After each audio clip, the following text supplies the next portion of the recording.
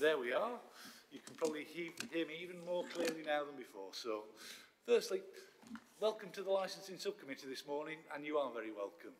If when you've stopped speaking you turn the microphone off, because if we have too many on at once, then none of them work, is the joy of it. And as always, we'll just start with some quick introductions. I'm David Barker, I'm chairing the subcommittee this morning, and to my right and left of the members of the committee, would you like to introduce yourselves, please?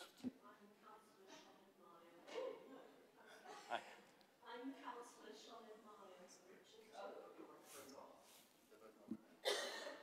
Shall I try again?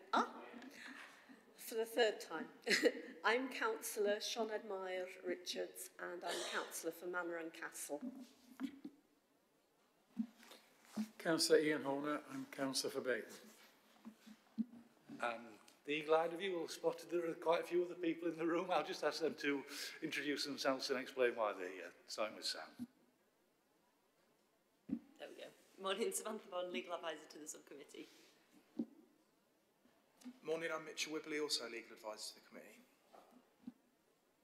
I'm Joanne Cooper from Democratic Services.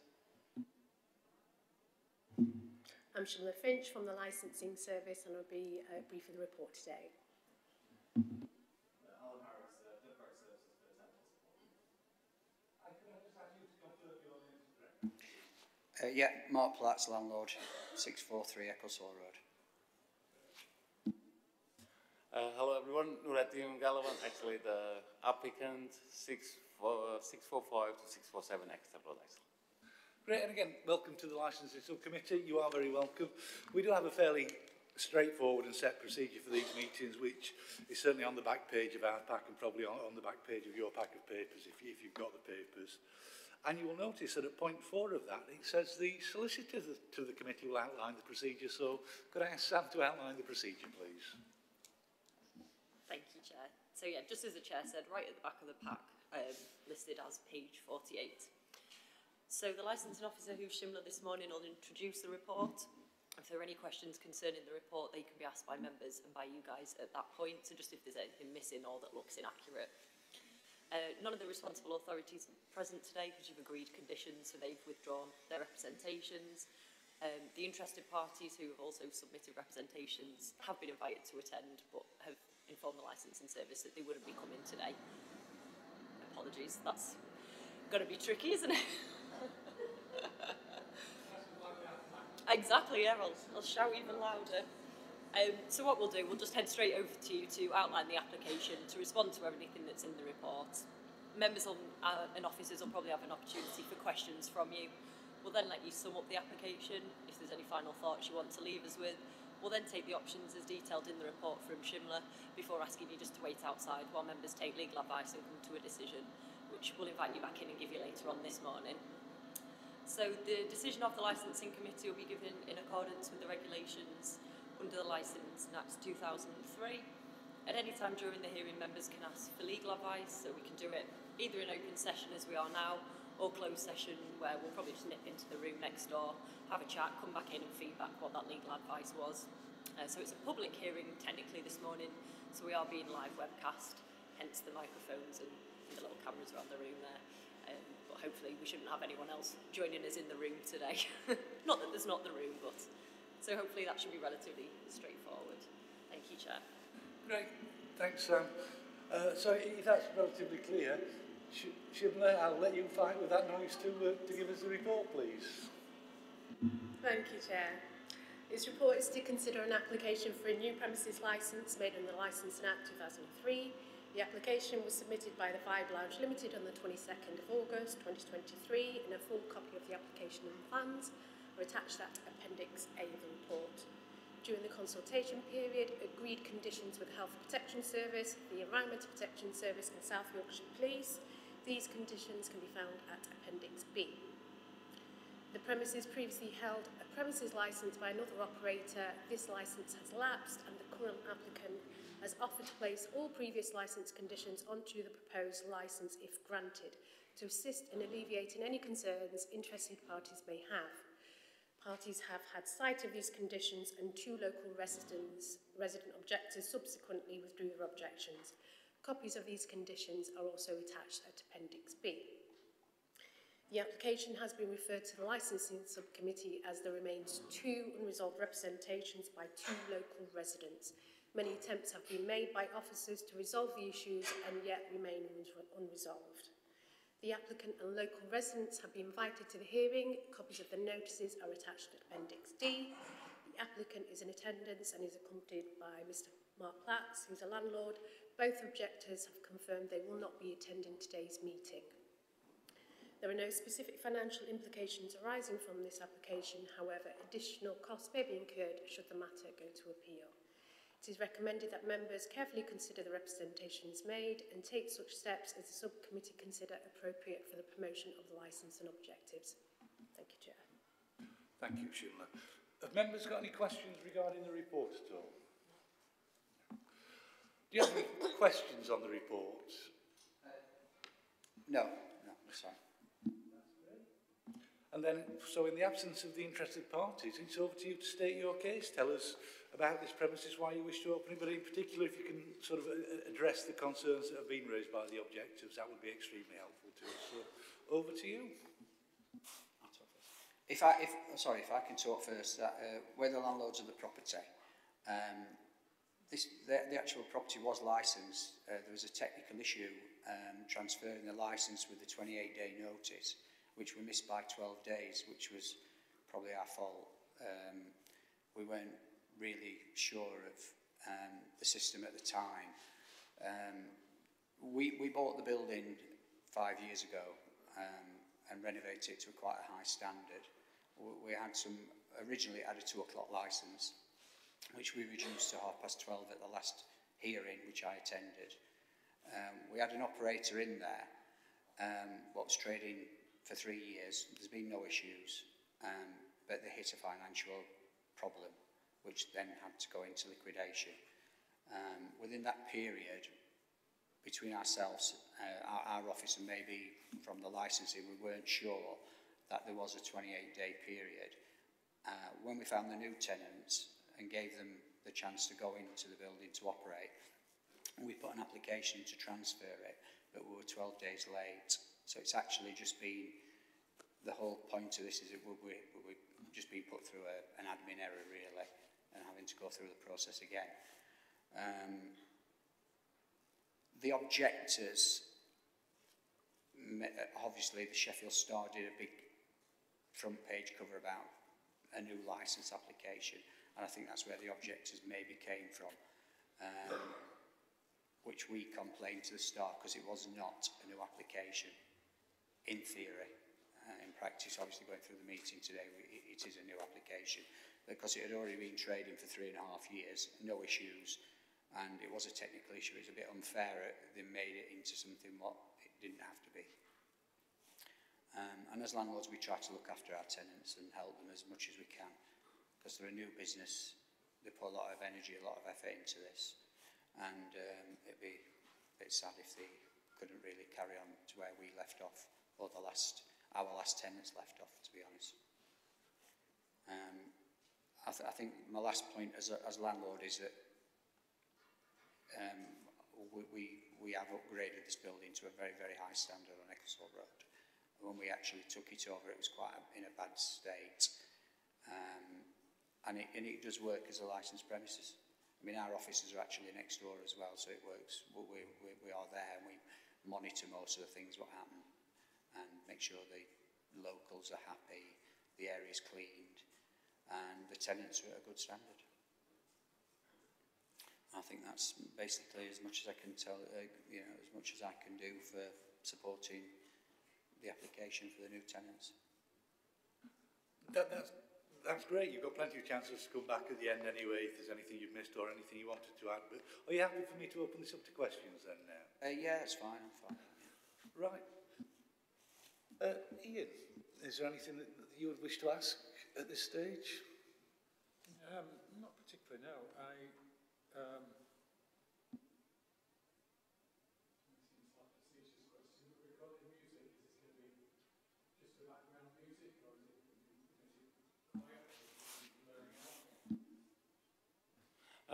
Yes, actually just recorded music, and we're gonna pay for that music license. So it's not gonna be loud. We have got 2 smaller speakers inside, and I think on the application, you know, the conditions, we have complied with everything, saying that our local neighbours are important for us. So we are not gonna, let's say,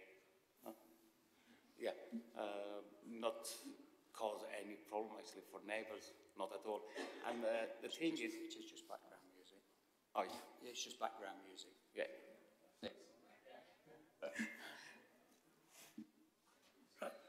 Just a couple of things from me then. Firstly, I think you said it, but I'd like to confirm. You operated the premises with a number of different tenants previously, and I wonder were there any issues at all with residents or complaints during the time that you've previously operated this premises? No, not at all, no. It's been operated for 3.5 years under a banner called Hopper, coffee bar, licensed coffee bar basically. It's not a pub, it's not a venue. I think the name of the Vibe maybe sort of wasn't a great choice by the tenants, but it was their choice. But no, we've had no issues at all. And it's traded through the whole COVID period as well. And it had an outdoor street licence annually applied for and agreed. And there was no issues at all. Perhaps a little bit unfair with him sitting at the side of you, but what steps have you taken to ensure that the new tenants are as responsible as the previous tenants for the property?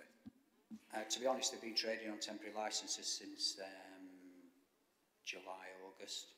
So we've been monitoring it, and there's been no issues. They've been closing at the right times. There's been no noise issues. There's been no public order issues, which they won't. It's not that sort of place. It's a 20-seater downstairs coffee bar, 25 seats on the terrace, which has got a 9 o'clock cut-off curfew.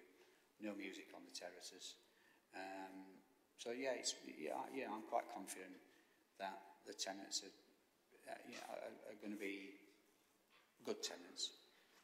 I think that it's a new venture for them, and I think that's why I've come to support them today, because they're not sure of what the system entails today for them, and give them some support. But I think they'll be good, and we are quite choosy with our tenants as well, to be honest. And just finally from me, if there was an issue, noise is the thing that they worry about, is there a means by which residents could raise that sort of immediately? Is there someone they could contact out of the premises if there were issues to try and sort of get those resolved as quickly as possible? Yeah, I mean, from our point of view, we'd always support if they wanted to use us as a point of contact. Wouldn't be a problem, but the first point of contact would be the tenants. The tenants are there full time, and if there was any issues, they'd be resolved ASAP. And if it got past the tenants to us, we would then enforce that as well anyway, because it's our investment at the end of the day. Thank you. Have any more questions? Any more questions from members at all? No. Sam, do you have anything you would wish to ask the applicants? It was just in terms of your experience, have you run similar sort of premises before? I think you said he was operating under a temporary licence at the minute. It's been on temporary licence for the last, I think we've used the 27 days, and then we've had to extend it by using a separate licensee. My history is I've owned quite a few bars in the city and nightclubs, and built quite a few venues and tenants. So we have got quite a good background of knowledge and what people should do and what they shouldn't do. I mean, Nouri and his partner who've come into this as their first venue, and we had other operators looking at this, but we thought they were the right people. We've given them a chance, which I think everybody has to give people a chance sometimes, and hopefully they'll operate it under the strict conditions that are in place. they're not asking for anything out of the ordinary. They're not asking for anything what's not already been granted. I mean, if you look at the history, it did used to have a 2 o'clock licence when we bought it, and we thought that was far too late for the area. The local residents are quite cool, to be honest. I think a couple of the complaints aren't that local, but the people who are really important are very supportive, and there's no issues, I wouldn't imagine. If there was, we would deal with them through the right channels. What sort of venue will it be? Just with it being a new one, it's hard to get a bit of a feel for it on the paper. Same as it was before. It's a coffee bar venue. So it's got a licence. It serves food, serves coffee. The days of the traditional pub are very different now. There's a lot more, a bit more cosmopolitan, I would imagine, a bit more European. And Mr. Rad, who you've listed to be designated premises supervisor, is that your business partner? No, Nouri's actually going to be, well, it will be, he's going to do the course for the DPS as well. Oh. So it will be all internal. At the moment they're using a member of their staff to be DPS. Oh, right, okay. And licensing. Yeah, no, that's fine. I mean, the original licence was actually put in my name. I was the original licensee, but I transferred it. Right, okay, that's great. Obviously, agreed quite a number of conditions with the responsible authorities, which is great, really helpful. And you've also volunteered to add on the conditions from the previous licence. Just wanted to check, obviously, I don't know what the decision's going to be, but should it be granted, there's quite a bit of duplication there, so would you have any issue if I just tidied it up a bit so that you don't have a licence with like 100 conditions on? Yeah, I agree. It's just going to look... It needs to be simplified and tidied up, yeah. Yeah, no, that's fine. No problem. Obviously depending what happens. Yeah, no, that's great. Thank you very much. Thank you. Sheffield, is there anything you would like to ask? Nothing further, thank you. Then it's actually back to you to sum up the application. Is there anything else you'd like to tell us this morning that you think will be helpful in our making a decision on this? You have been fairly clear up to now, but... No, I think most of the points have been brought across, and hopefully the sensible process will be, you know, the licence was already there, and if we hadn't have missed the 12-day period, I don't think any of us would be sat here today, because it would have been just carried on as normal. So hopefully it will be a positive outcome and everybody's happy. If you need to speak to the tenants, maybe he's not spoke enough, but... Well, is there anything you would like to add? Anything you would like to tell us this morning? No, just I would thank you for being here for us. You have been so supportive, to be honest, during our application, especially those temporary ones. I think our landlord just mentioned everything. Locals are important. I know that. I have learned that from my father, from my family. It's important to, actually it's a, you know, reciprocal things. You should respect, you will see respect. And we have welcomed lots of locals. They have been around when we were doing some preparation, I mean, some changes. And we have told them that what is going to be, and I feel that they have been okay with the situation, and we haven't done, during this period, I mean, this 2-3 months, we haven't done anything. I mean, nobody has been in saying that why or what is this or that, to be honest. So it's kind of respect for locals, and we have got a business to run, so that's important, and not to get any complaint or something like that. Thank you for being here anyway. That's great, thank you. Could we have the options then, please, Shimla? Thank you, Chair. The options open to the committee are 1, to grant the premises licence in the terms requested, 2, to grant the premises licence with conditions, and 3, to reject the whole or part of the application. Thank you. Could I now ask you to leave the room with the licensing officer while we take legal advice and come to a decision? And I suspect on this decision I would suggest you don't go too far away. I don't think it will be a particularly long time. So. Okay, thank you. Cheers. Please say the decision of the committee is to grant as applied for. You seem to run a well-run premises that doesn't cause problems in the area, and we hope that that remains the case and that your new tenant is successful and your company remains successful going forward. So thank you for your time and the best of luck. Yeah, thank you for your support. Much appreciated. Thank you so much, everyone. Thank you for granting. Thank you. I was just going to say, sorry, Chair, just for the benefit of the recording, mine seems louder than everyone else's. With the application being granted, so the people that made representations have the right of appeal against our decision. So everyone will be written to following the hearing with the reasons for the decision and the finalised conditions that I will just clean up a little bit. So it's within 21 days should they wish to appeal to the magistrates' courts.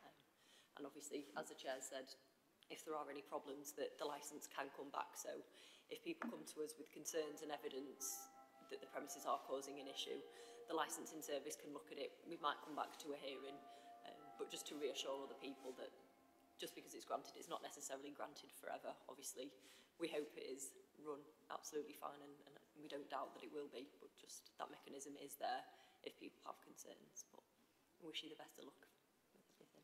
Thank you. I think when you're speaking to Shimler as well, as landlords, what we're going to is we're going to cover the licence under shadow licence.